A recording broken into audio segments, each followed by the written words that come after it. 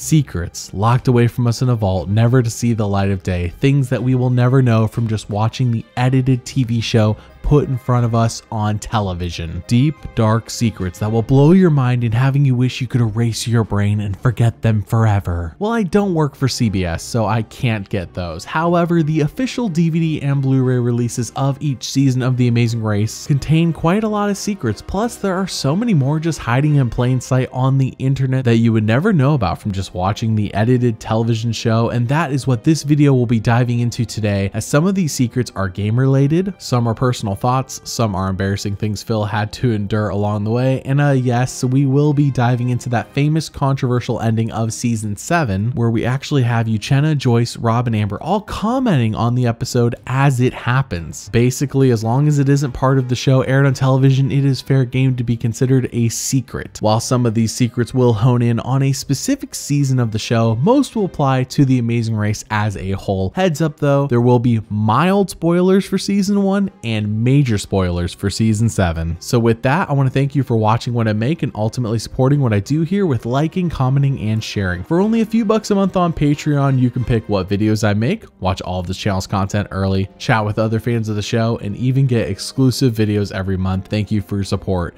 And with that, let's count all 29 of these secrets in absolutely no particular order. Number 1. This is far more commonplace than you may think, happening even as recently as season 31, but in the very first episode of the very first season, the show was already struggling to fit everything within its 42 to 44 minute time slot, as that episode contained a roadblock that was never aired, but it has been included on the DVD set for the season. Each team had to cook an ostrich egg, which contains the equivalent of 22 regular eggs, and eat it before checking in at the mat. It's pretty gross, lots of teams get sick, and it seems like the teams didn't even have the right size bowl to cook the ostrich egg in. As they break it, it just goes everywhere. So I'm glad they cut it out of the show. I'm never eating egg again, ever. I'm not either.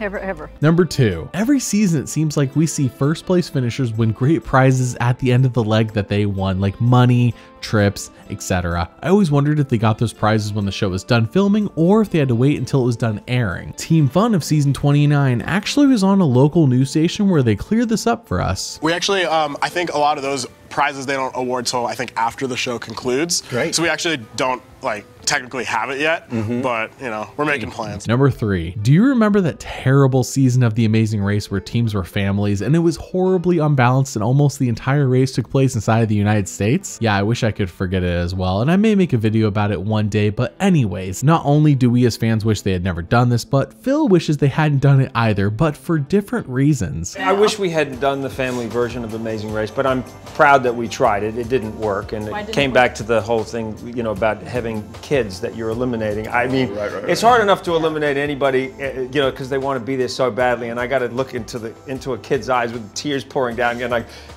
you know, with a raised eyebrow, dramatic pause, cameras coming in, and I'm sorry to tell you, you've been eliminated. Number 4. And that terrible family season led to some very uncomfortable situations for him as well, especially when promoting the season of the race at schools. We go to Harlem, and I'm doing a school visit, and I'm standing on the stage, and I'm thinking, how am I going to do this? This is 800 kids. And I go, and now from Amazing Race, family version, please welcome. And I just didn't know what else to say but the Black family, and then they walked in, and the whole, I thought I was going to be killed. And then Mr. Black, thankfully, came up and said, hey, settle down, that's our name, we're Black. He saved my life. Number 5. This next one seems insane since they never show it on the show, but apparently it happens pretty often. I, as a viewer, have always assumed production is one step ahead of these teams and is probably at the next location at least a flight or two before the rest of the teams are. And as it turns out, that is not the case, as racers from multiple seasons confirm via featurettes and in the commentaries that sometimes they're on the same flight with production. I mean, there were times, like we've talked about a million times, where the producers or whatever were just barely a flight ahead, or Phil was running to get to the mat to welcome us.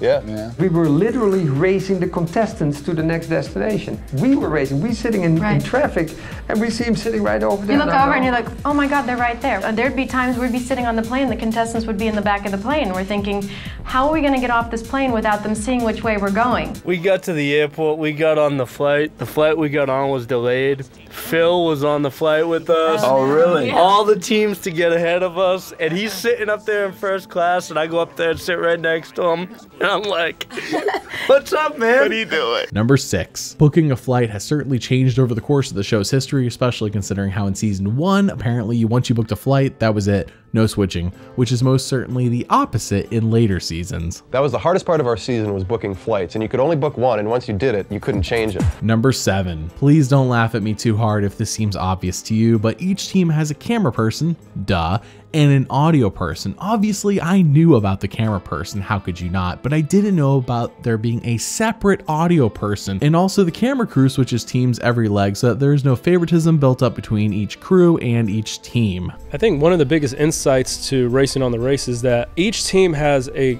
camera and audio guy, and these camera and audio guys have to constantly, if you're running full speed, guess what? They have to be 20 feet ahead of you with a 50-pound camera.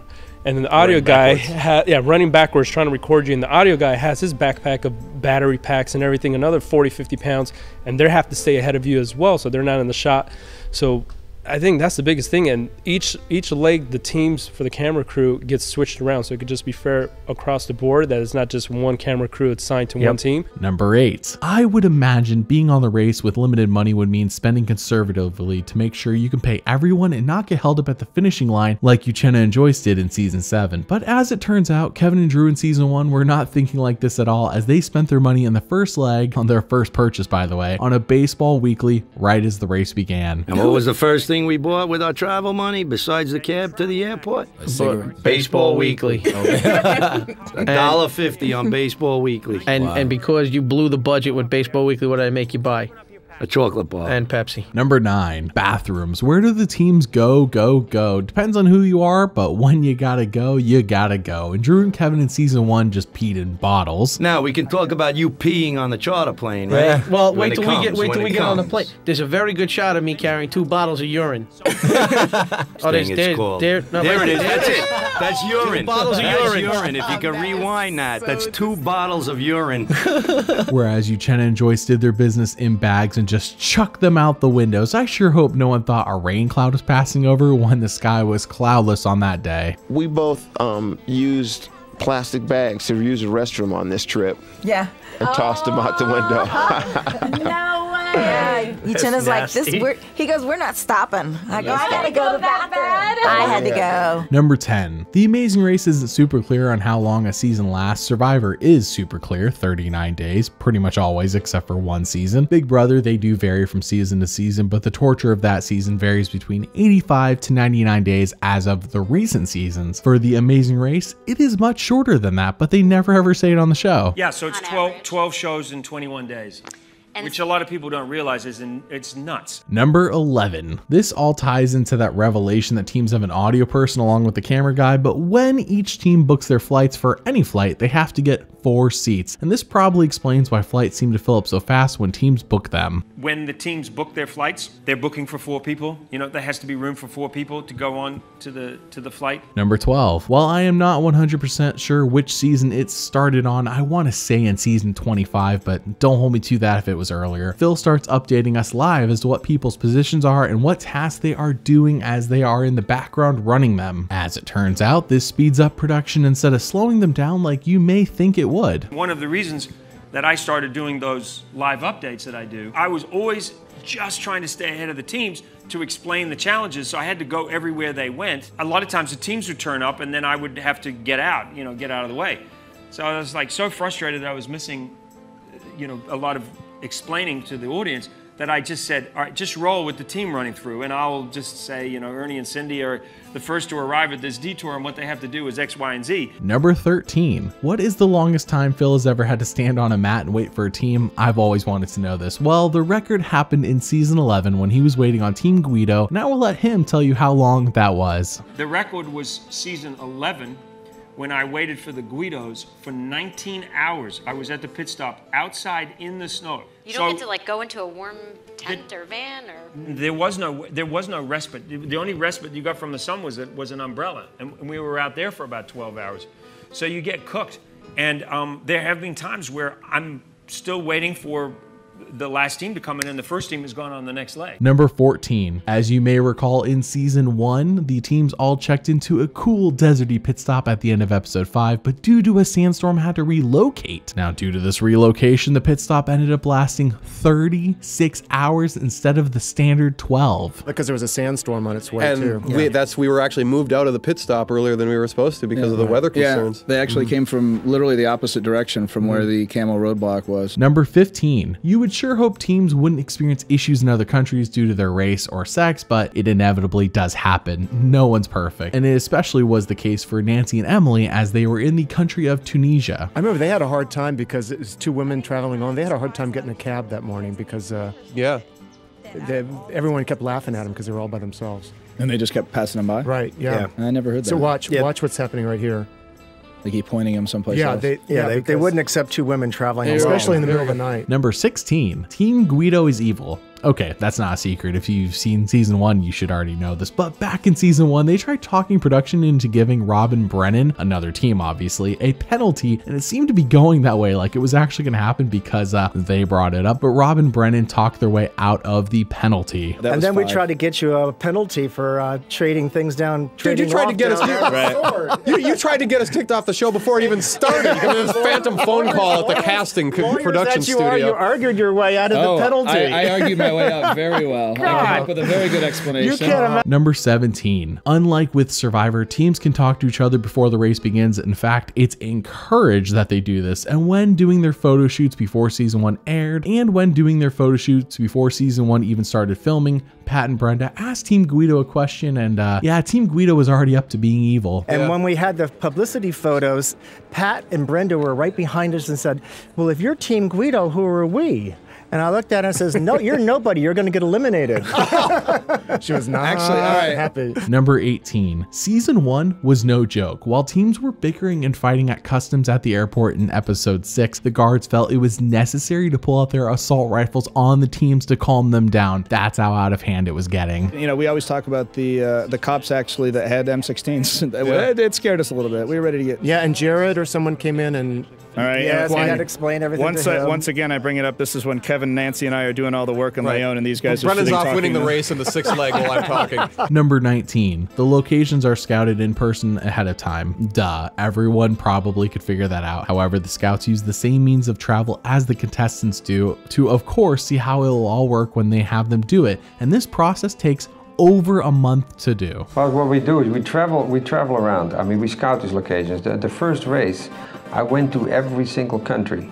It took me over a month. We went scouting. We went scouting. I went around the world from country to country and went to all the places that I had been to before and where I had been filming before, and where I saw certain things that I thought were original that were not necessarily shot in other shows. Yeah, scouting the Taj Mahal, Bert and I we took that train, we took all the same ways of transportation the contestants took. Number 20. Unlike on other reality shows, even Survivor, everything with the teams is done in one take. There are no reshoots and no recreations like on other shows. If something is missed, it's missed. People in the beginning did not really understand that this was a race and we don't reshoot anything. It's shot once.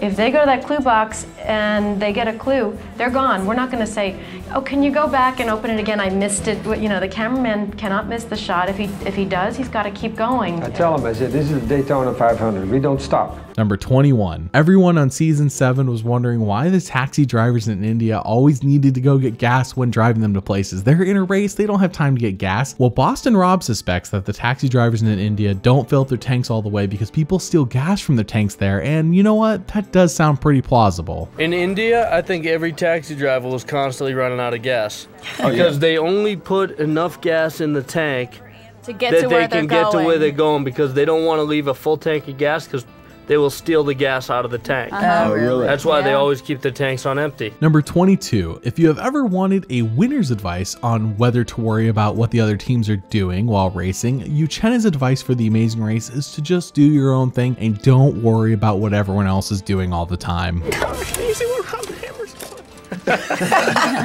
was all race long. That was the whole race.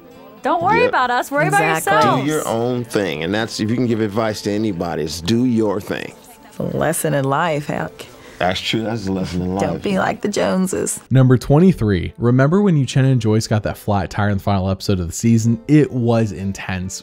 Remember, Boston Rob and Amber also got pulled over by the cops. Well, Boston Rob's taxi driver noticed Uchenna and Joyce's tire was getting low and tried to call their taxi driver to warn him, but Rob stopped him from doing this. Oh, see? Look at that. Oh yeah, we saw it. We were watching that tire for a long time. Our driver tried to call you guys to tell you it was getting low, and I grabbed the phone. I was like, you're not telling them that? Oh man, that's cold-blooded. That is cold. Yeah. Number 24. It is time. Uchenna and Joyce pull a rabbit out of their hat and get on a plane they really had no right to get on. So what happened? What do they and Boston Rob say in the commentary when the event takes place? Well, the commentary goes strangely quiet once it comes to Uchenna and Joyce getting on that flight at the last second, despite all the talking we hear before this event takes place and after this event takes place. Here's the moment when it goes quiet. I was spending the money there. We had the money. I was spending money. I'm telling you. We were talking about what we were going to give to our families. Please. Please. Oh, we've been through. Oh, look, they're moving it, maybe. Oh my God. Are you kidding me?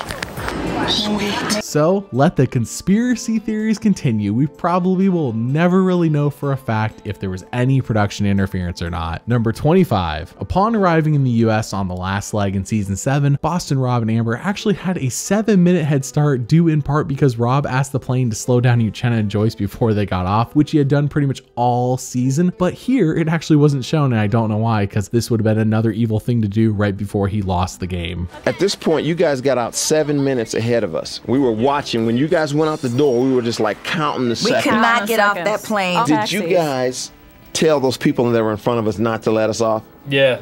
Oh, yeah, we did. Yeah. They were so mean to us on that flight, trying to get off. No. They would not let us pass. We told them, we said, there's another competing team on this flight. Don't let them get off. They were not letting us off. They knew who you were, too. Yeah, We showed them who you were. We could tell. Number 26. Right before winning the $1 million, Uchenna tells the taxi driver that he will send him a thank you letter for letting them go without paying the whole bill he owed them. Well, as it turns out, he never sent the thank you letter, and at the time of the recording of this commentary, he says he's gonna bring it in person. This is 2005, so I am not sure if that ever happened or not. Okay, we'll send you a thank you, sir. We will send you a thank you. You ever send it? No, we're gonna take it in person.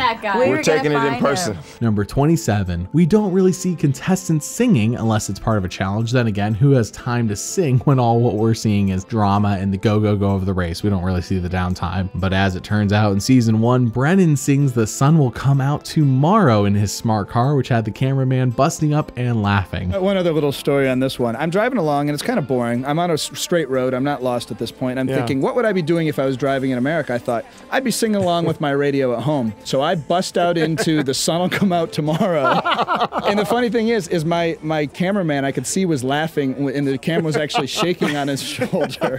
Number 28. How far away is the place the players get to rest at from the check-in mat? I always actually wonder this. As it turns out, not always as close as one may think and hope. For example, in season 1, episode 6, the resting place was a solid hour from the check-in mat. It was like a pension. But where was the hotel? It was about an hour's drive. It was a long way away from the car. They it was a hauled us long away ways, and our cab got lost. Yeah, so we got lost. We got an hour and a half drive. It was a long drive. Number 29. Apparently because Drew came after the Guidos so aggressively in season 1, you see the event happen in the show, everyone was stopped by production and received a lecture about physical and verbal violence. Add on the guards with their assault rifles, and this was a crazy first season of the show. We were scared. Right, we were scared. They don't show that he had to apologize to Bill on camera. Yeah, in India, all the teams were given lectures about physical and verbal violence. So which secret blew your mind the most? Comment below and let me know. Thanks for watching, and if you like the content you see here, then please consider supporting me and this channel on Patreon. Your financial support makes this channel possible. So thank you, and thank you for watching.